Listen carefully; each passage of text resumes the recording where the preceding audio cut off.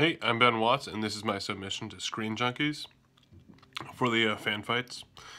The prompt was, what is the best pop song in a film? The answer is going to be Sound of Silence in The Graduate.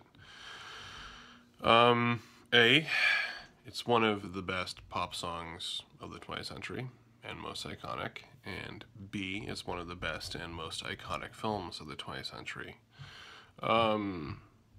The use of the sound of silence in film has become basically cinematic shorthand for isolation, ennui, and angst. That's just, it's become its own trope.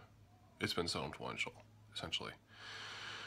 And I don't think that there is a movie that is as connected to a song, or soundtrack especially, as The Graduate and Simon & Garfunkel.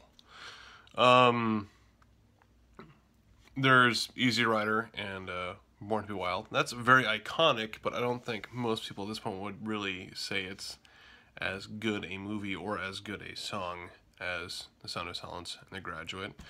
And then there are kind of things that are really iconic soundtracks, singles, which is basically a glorified soundtrack. I love it.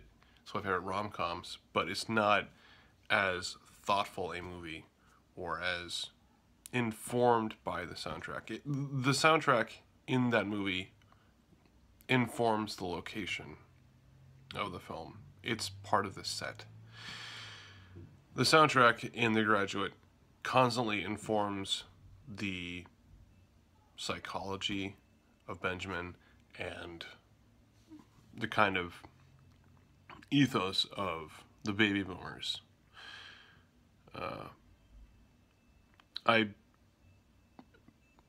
Besides being one of the best pop songs ever made, and one of the best songs ever made, the use in that movie is so intertwined. When one hears that song, one thinks The Graduate. When one sees The Graduate, one has that song drilled into them. There's no separating the two.